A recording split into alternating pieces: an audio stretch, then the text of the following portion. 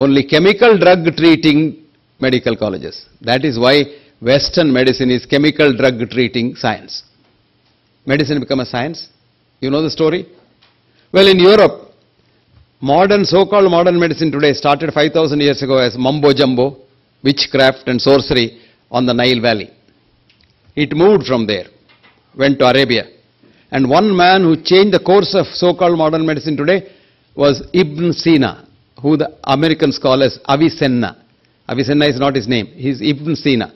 And Ibn Sina had added a lot of sense into the so-called witchcraft of the modern medicine. Then it went to Greece. Greece, of course, it had the influence of Hippocrates and others in Greece. And from then it moved on. And in Europe, 12th century, all churches, most churches became universities overnight.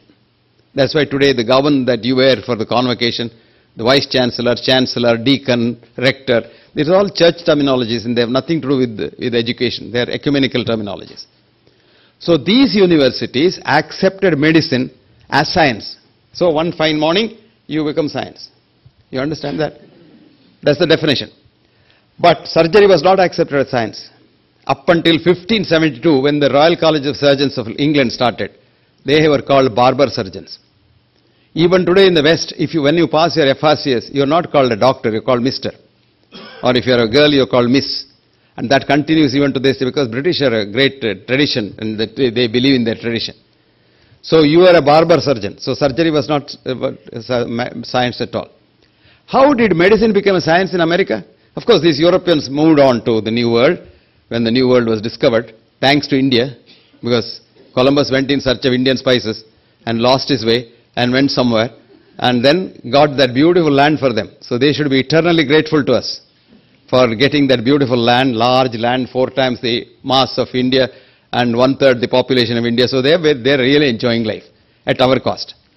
Because he said, yeah, that's why the Indians, Indians are called Indians. Because he said, they're Indians. He was in Cuba. But he thought he was in probably Calicut. That's the mistake he did. Now coming back to the modern medical's evolution after that, America, there were 247 medical colleges around the turn of the last century. They were teaching everything. Except Ayurveda, they were teaching everything. The so-called Western medicine, so-called, homeopathy, radioanesthesia, chiropractic, osteopathy, and what have you. Now, there are 3 brilliant men who were very rich in America at that time. Nelson's Rockefeller Sr., J.B. Morgan, and Andrew Carnegie. These were rich people. And when you're very rich, I have studied some of these rich people. When you're very rich, you want more power. You go after power. So they had a meeting together one day and said, look, each one of us fighting one another because we want to make more money. We will be rich, but we will not be powerful. So let's have a consortium. 3 of us join together and we can control the world. So they joined together into a consortium and got a friend of theirs to advise them as to how to control the world. Of course, initially the advice given was, you fund the First World War, you will control the world. They did that. And when they found out after some time, 15 million white men were dead in the war. If Indians and Africans were dead, nobody would have bothered. So much so in England, no girl had a husband.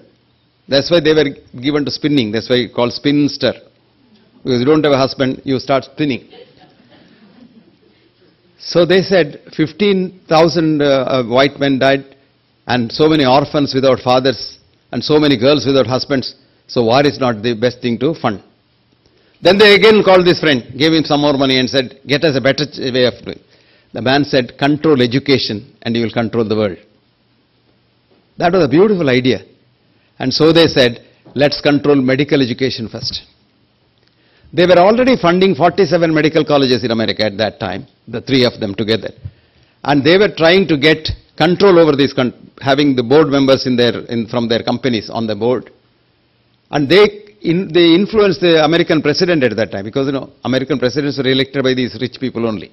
Even today, American presidents are probably elected by the drug companies. In the olden days, oil companies. Today, drug companies are 3 times more powerful than the oil companies. Their lobby is 3 times more. So they told the president, you get these medical colleges examined to see which of them are scientific and which are not. So the president said, okay, go ahead. Then they said, whom to now have this commission to, thank you. They chose a man called Abraham Flexner, the very famous Flexner Report 2010, you must have all read. Abraham Flexner was a retired headmaster of Andrew Carnegie High School.